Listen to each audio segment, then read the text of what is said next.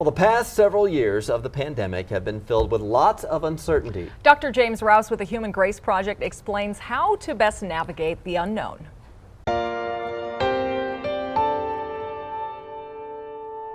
Hello, it's James with the Human Grace Project.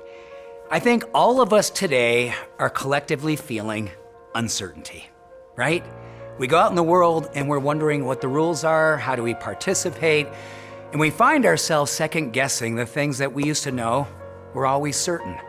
We put so much energy out there in the world trying to figure out how do we get along and how do we do this and how do we do it better than before. Well, here's what I believe. We gain certainty by focusing on the things that we are absolutely certain about. The power of love, the power of family, the power of friends, putting our investment in the things that give us peace, the things that give us a sense of certainty. If I return to my heart and think about the ones that I do love, the ones who are close, I start to feel confident in my certainty again. And then I start to go back out in the world, carrying myself with a little more certainty too. And that's what the Human Grace Project is really all about.